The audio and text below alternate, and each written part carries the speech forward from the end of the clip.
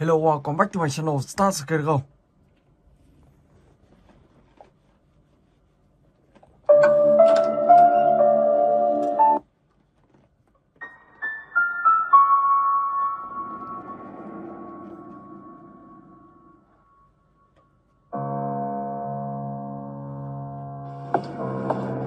Ở game này thì các bạn sẽ phải tìm kiếm tất cả là 8 món đồ, và đó là 8 mẩu giấy.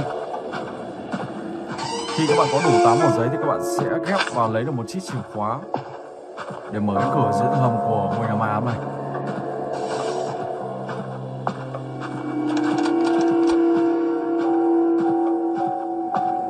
Xem tụi này có chìa khóa không. Đây rồi.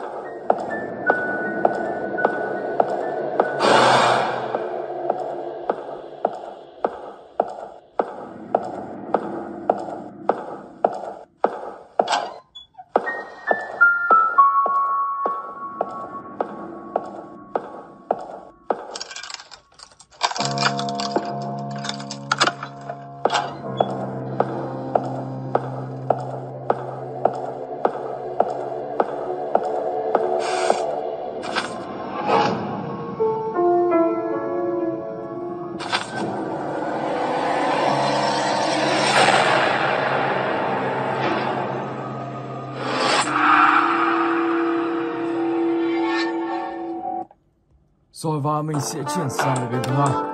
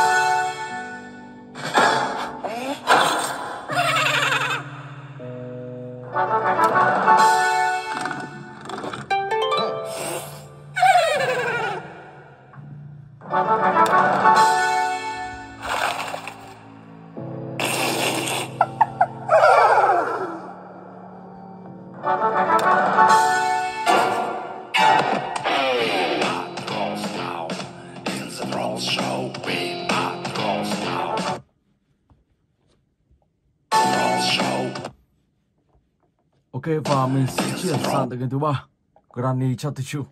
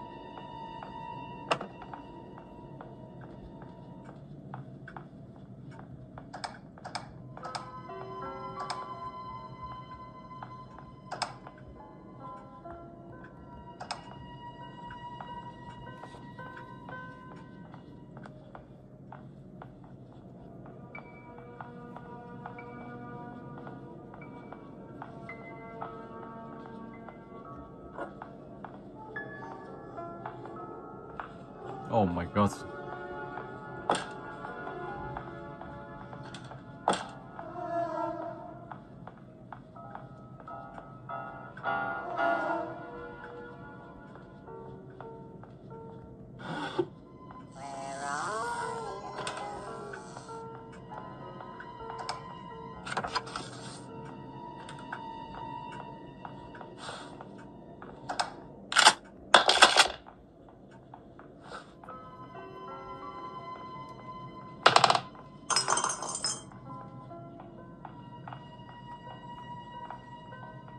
I see you.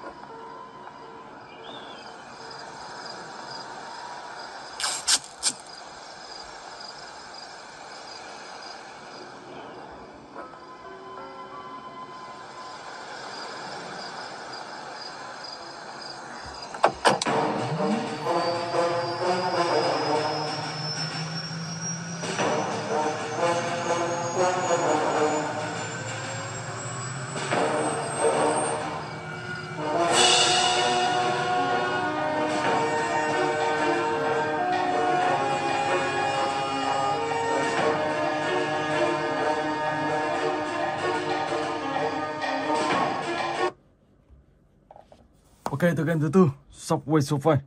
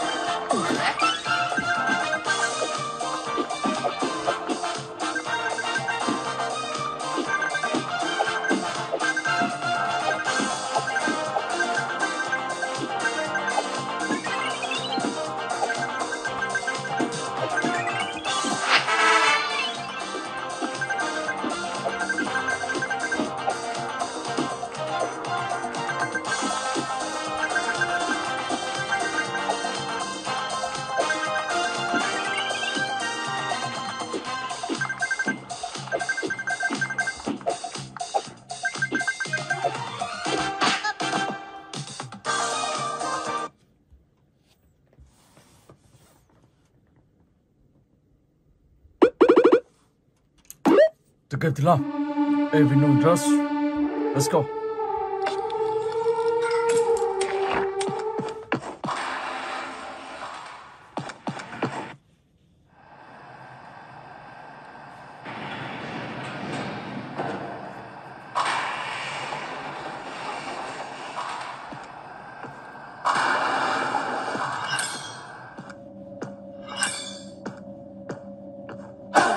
Oh my gosh, bảo tàng ngay đây.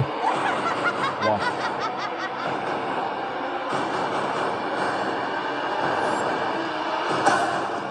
Chuẩn rồi.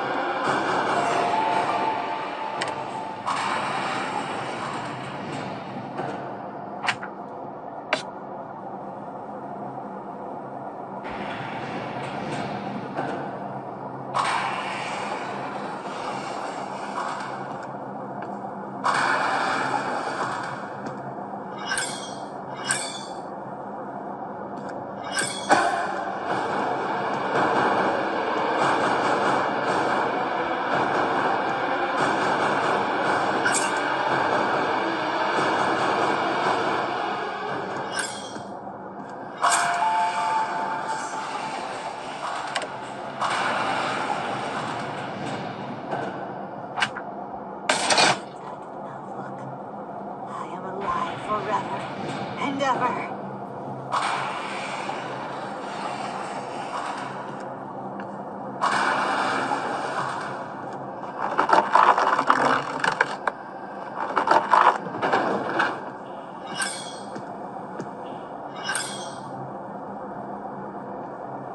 Here you are.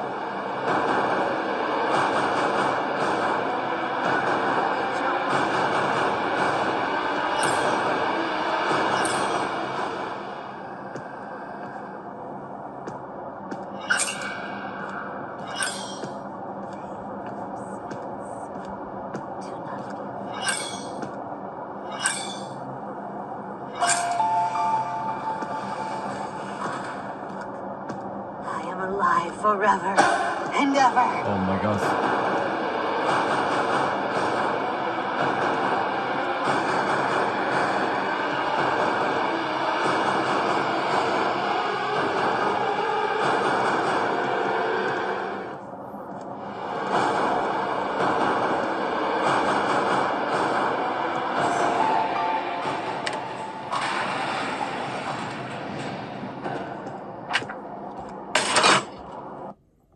Ok và mình sẽ chuyển sang cái thứ 6.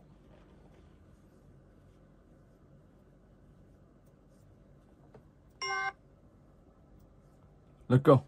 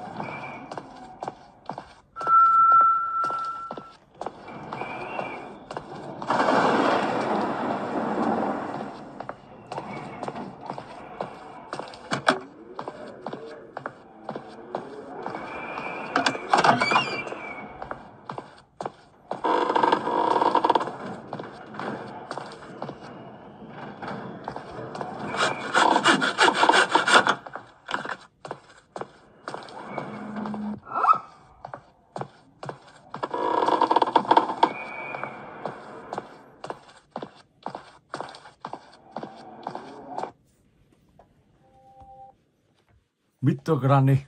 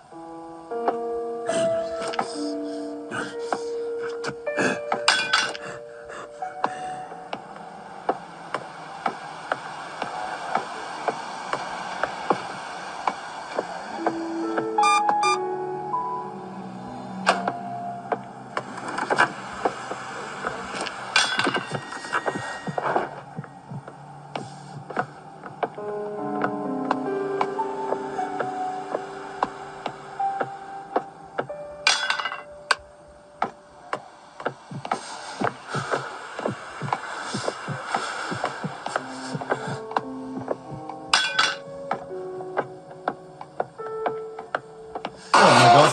Wow. Đi vào đúng con đường mà ông ta đã đi. Đừng có đái luôn. Oh my god.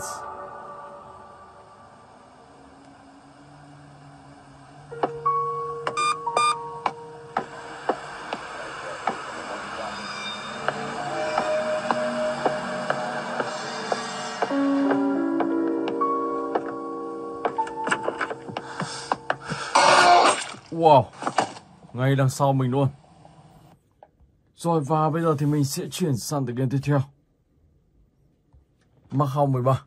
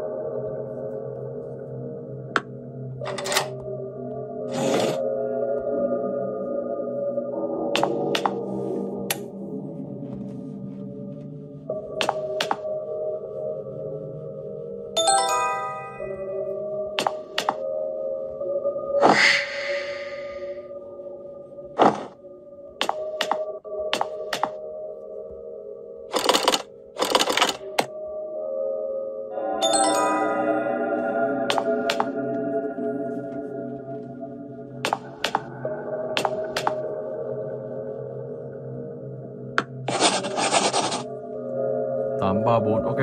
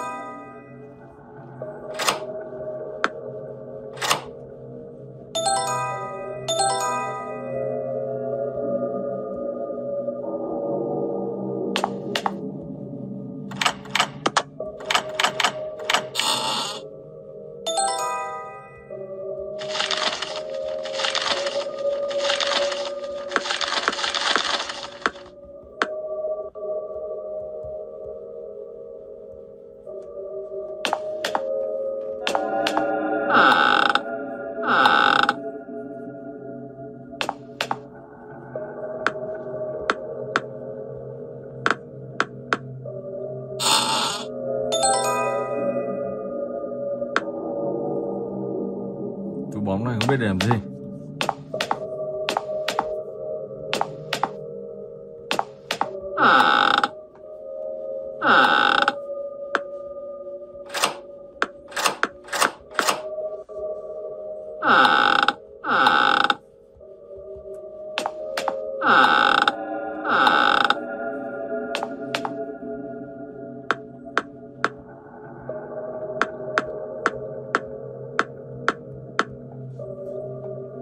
Bật lửa.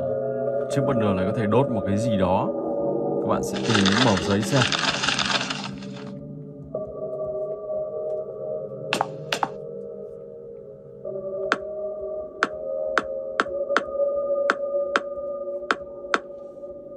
Có thể đốt một vật gì đó.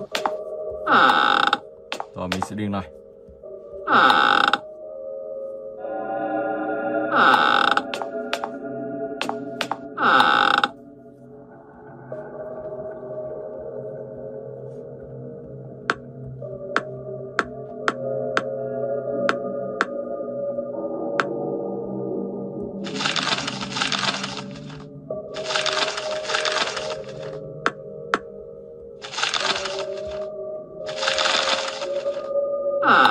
Và tiếp tục các bạn sẽ bẻ khóa tiếp phần 2 của đoạn này. Ok, rồi. Và bây giờ thì mình sẽ chuyển sang tựa game tiếp theo.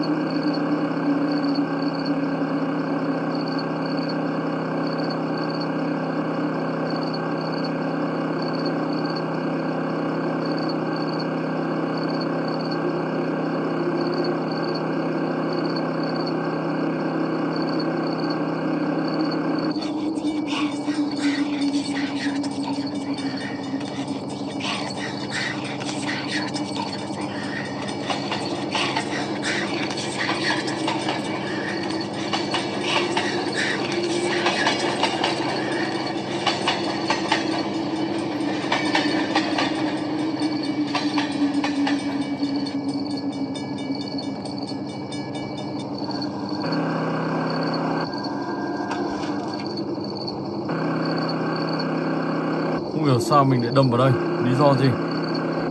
Kẹt luôn các bạn ạ. Và mình đang đi thẳng thì tự nhiên chiếc xe này bị dồn về đây luôn. Wow, có thể là bị lỗi rồi. Ok. Rồi và bây giờ thì mình sẽ chuyển sang game tiếp theo. Granny Chapter 1.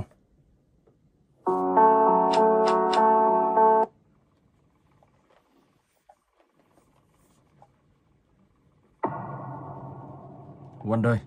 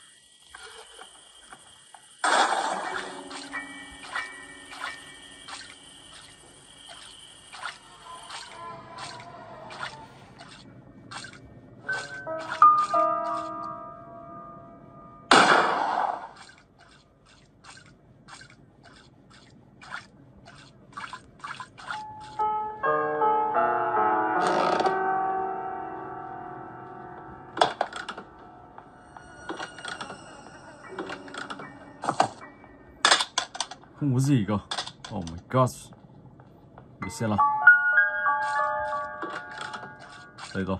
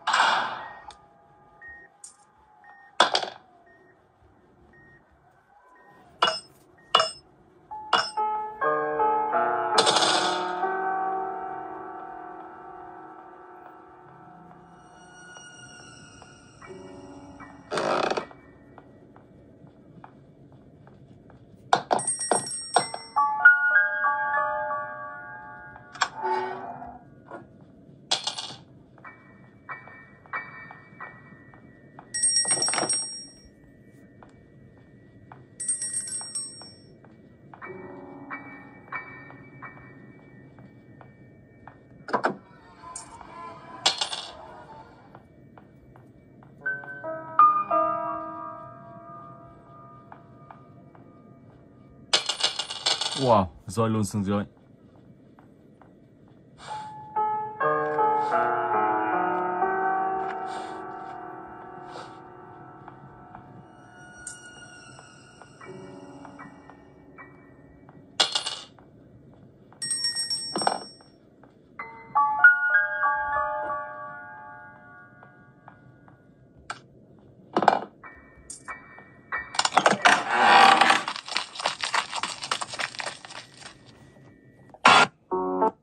Ok, Glow Hall.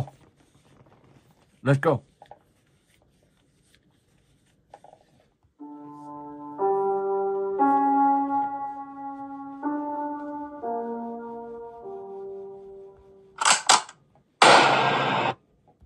Lý do gì? Không hiểu sao quả vừa rồi bắn lại bị chạch à?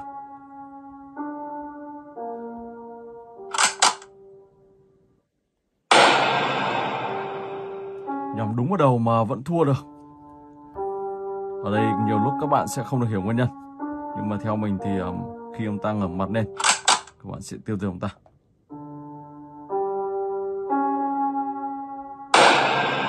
Vẫn không được. Thử lại lần nữa xem.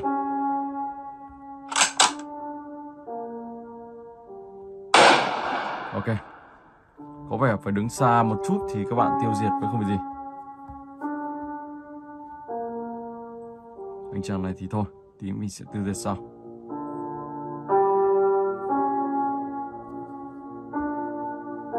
Wow. Anh ta đang nhìn mình.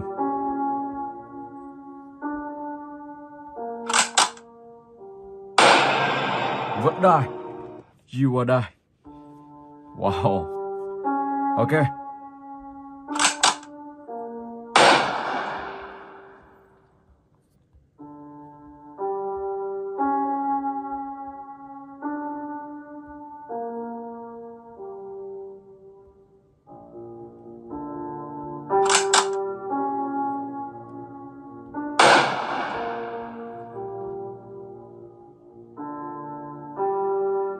chứng tỏ đứng xa một chút thì các bạn tiêu diệt với xong được. Mình sẽ đứng xa và tiêu diệt anh chàng này xem.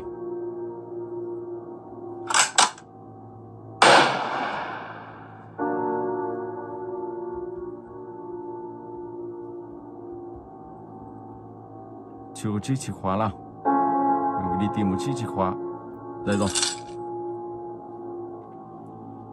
Sau đó thì sẽ ấn vào cánh cửa và lại tiếp tục. Wow, đi luôn. Ok, và bây giờ thì mình sẽ chuyển sang game cuối cùng, Fright Freddy 4.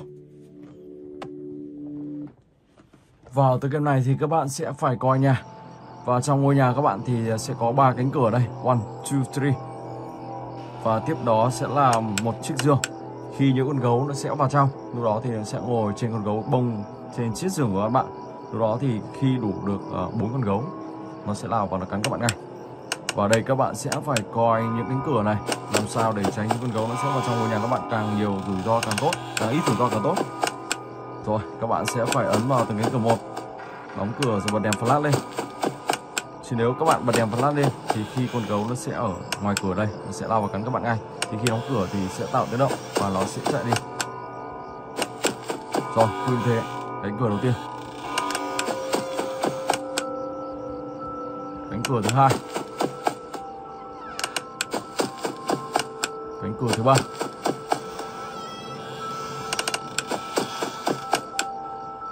Sau đó lại cánh cửa đầu tiên. Cánh cửa thứ hai. Cánh cửa thứ ba. Cứ như thế các bạn sẽ còn càng coi thời gian lâu càng tốt. Và hiện tại đang là 1 giờ đêm rồi, chuẩn bị sang 2 giờ đêm. Cứ như thế, tầm thì những con gấu nó sẽ xuất hiện vào tầm từ lúc từ 3 giờ trở đi. Và lúc đó con gấu xuất hiện khá là nhiều, cho nên các bạn càng phải coi nhanh càng tốt. Và các bạn giữ thời gian càng lâu thì coi như các bạn đã càng hoàn thành được tựa game này. Ok. Rồi, và mình xin phép dừng clip tại đây. Hẹn gặp lại các bạn trong clip tiếp theo.